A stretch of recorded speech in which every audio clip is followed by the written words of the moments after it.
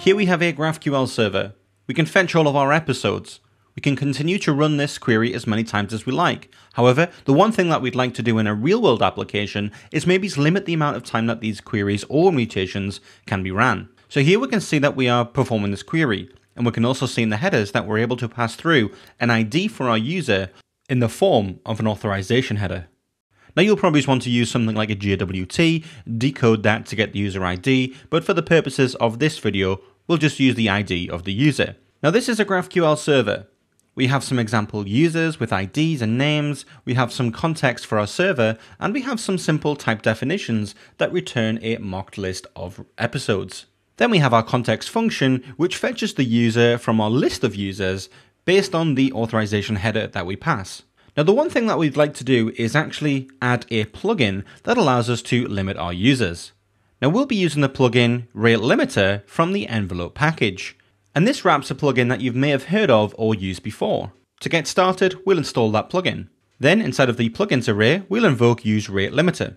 This takes a few options, and the first option that we'll configure will be the identify function. This function will receive the context, we'll just call this any for now, and we must return a string here that identifies the user. So you could use something like an IP from the request, or we could use the context.user ID that we have set inside of our server context here. Then further on up inside of our type definitions, we're going to be using a directive approach to add directives to the queries or mutations that we want to limit. So here we can call rate limit, and then inside of here we can pass window, and we'll set this to 10 seconds, and we'll set the maximum number of requests per 10 seconds is 3. Then we can leave a custom message. Next we'll need to define that rate limit directive inside of our SDL. So here we'll call directive rate limit, and we'll specify those arguments as window string, max is an integer, and the message is a string. And this is on a field definition. Now if we head back to graphical and we execute this query, we can now see after we've made 3 queries in the 10-second window that we have an unexpected error.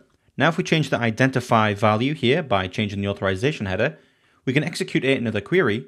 And because this has been identified as a separate query from a separate user, we're able to perform those queries.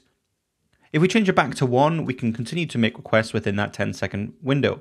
If we change this back to 2, we can see now that we have an unexpected error when we make those requests.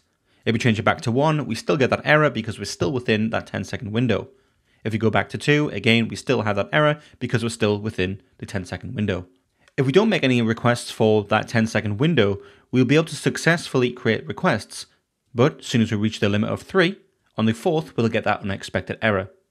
Now you're probably wondering at this point, well, why is this an unexpected error? We specified inside of our code a custom message. Now GraphQL Yoga comes with error masking enabled by default. And one way that we could enable that error is to disable the masked errors functionality of GraphQL Yoga. Now if we run this request and we hit that rate limit, you'll see here that we get that error. But this isn't very good for security because all of our other errors from our GraphQL Yoga server will be exposed to the user. So we can remove this. We can instead create a new function inside of our options for use rate limiter. So here one of the options that we can provide is on rate limit error. We can see if we hover over event that we have some details about the actual event that occurred. We'll expose the error from the event. And inside of here we can throw a new GraphQL Yoga error, and we can pass the event.error.